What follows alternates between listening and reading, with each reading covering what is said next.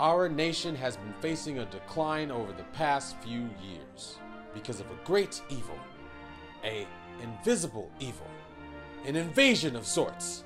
Of immigrants? No! Of crime, crime, crime! I'm the hero of justice. I'm here to run for president.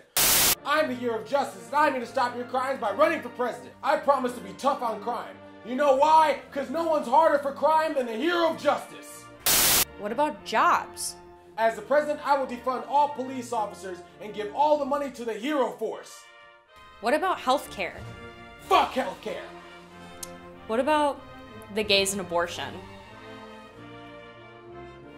My attorney has told me not to say anything on the topic, so I will stick to the issues. Crime!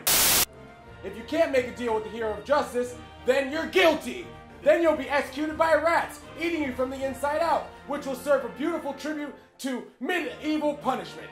And therefore, I will boost tax revenue so I can bust more crime! And if you don't want to be robbed by a guy in a black trench coat and a red shirt, vote for the hero of justice!